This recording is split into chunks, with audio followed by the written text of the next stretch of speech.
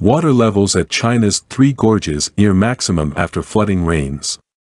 Water levels at China's giant Three Gorges Dam on the Yangtze River are inching closer to their maximum after torrential rains raised inflows to a record high, official data showed on Friday, with 75,000 cubic meters per second of water flowing in from the Yangtze River on Thursday. The reservoir's depths reached 165.6 meters by Friday morning, up more than 2 meters overnight and almost 20 meters higher than the official warning level.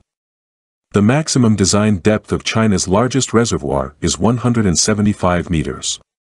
Authorities raised the discharge volume to a record 48,800 cubic meters per second on Thursday to try to lower water levels, and they might have to increase it again to avoid the possibility of a dangerous overflow. They will do everything they can to prevent the dam from overtopping, said Desiree Tullos, a professor at Oregon State University who studies the Three Gorges project. An overtopping dam is a worst-case scenario because it produces significant damage and can lead to the entire thing collapsing. Rainfall in the Yangtze Basin has been well over double the seasonal average this year.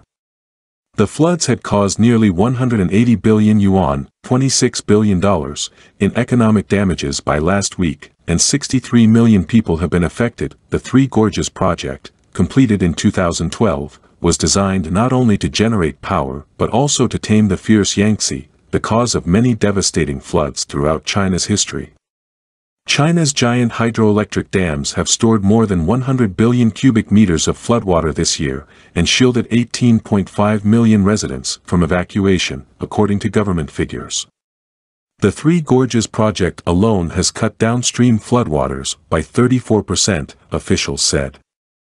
But opponents say the flood control capability of the Three Gorges Dam is limited, and it could even make the problem worse in the long term.